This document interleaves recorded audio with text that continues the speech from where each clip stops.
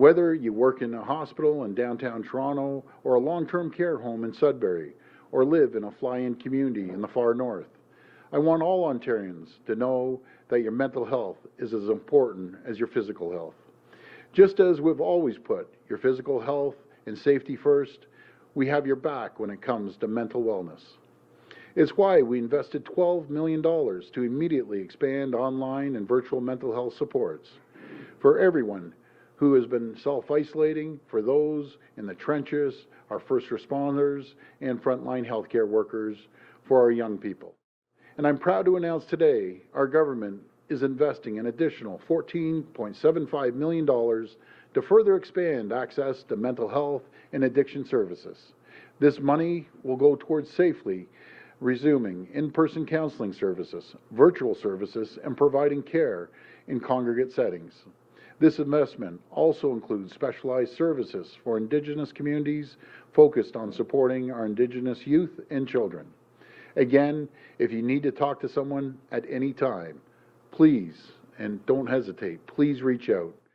We know that COVID-19 pandemic has increased the need for mental health and addiction services as every Ontarian navigates the new normal.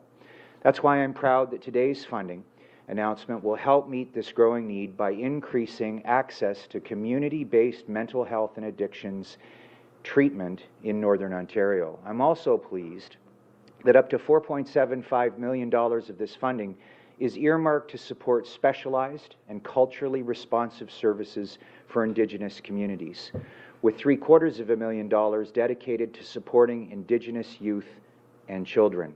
I'm proud to announce that we are also investing over $2.9 million to fund 8 research projects submitted through the Ontario Together portal. This is on top of the amazing work already being done through the government's $20 million Ontario COVID-19 Rapid Research Fund.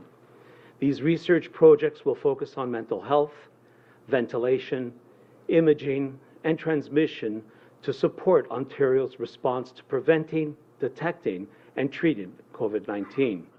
From assessing the impact COVID-19 has had on children's daily lives and psychological distress, to researching how we can better treat COVID-19 survivors living with lung damage and respiratory failure, these groundbreaking research projects will help save lives not just in Ontario, but around the world.